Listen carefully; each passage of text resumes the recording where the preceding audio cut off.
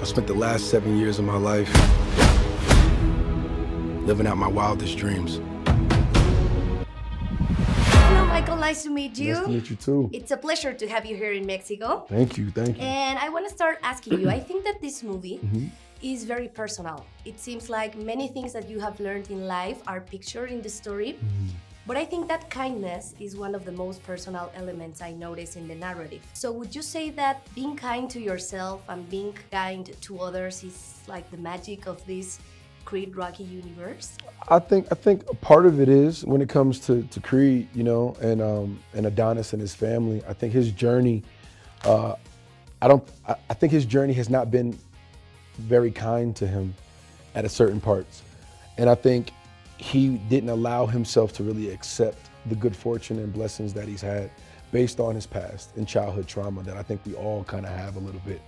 So I think for Adonis, learning to be kind and give himself grace, you know, I think was really important for him in his arc, for him to end up being able to, you know, walk around comfortable in his own skin, you know, and being proud of who he is and his accomplishments and not, and feel like he deserves the things that he has. So I think kindness is definitely something that is throughout our movie, for sure. Hey, my man, can I help you? Let me get an autograph. Nah, I ain't signing no autographs, but you get off my car.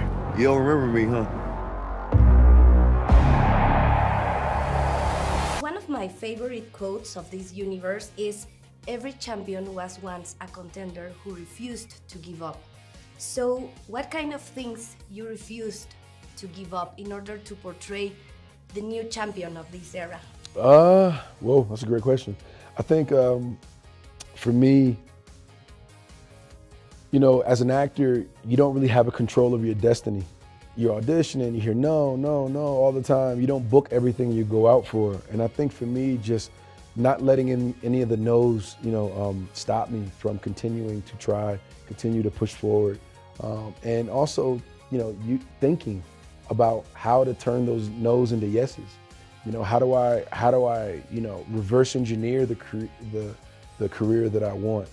How do I like building things, I like connecting the dots. So for me, it was like, I want to end up here.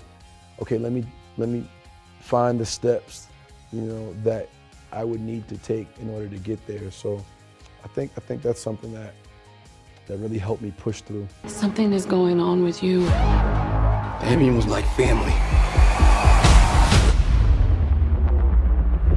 Now we past talking. Then maybe you just have to find him. Mexican culture is really well represented in the film. Thank you. Know, from the boxing shorts to the coach's apparel and of course Canelo Alvarez.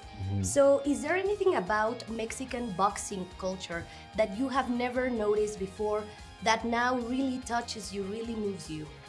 The impact of it and the magnitude of it, you know, is family, you know, and self-sacrifice in order to serve your family, you know, to protect your family. You know, I think that's something that is so, you know, so pronounced throughout Mexican culture, but it's something you almost, you know, you graze over because it's so normal. But I think in our movie, as I was doing the research and really like kind of like diving into these characters, family is something that always came up at the top, and it was something that I really felt like it was important to have that relationship between Felix and his mom, you know, and Felix and his boxing family with Adonis and Duke, and how that family works together in order to support Felix in his dreams. And even though he fell short in those dreams, he still put his family first, and that was something that I felt was really important. Yeah, I fear God, I don't fear death. I see those streets and take a step.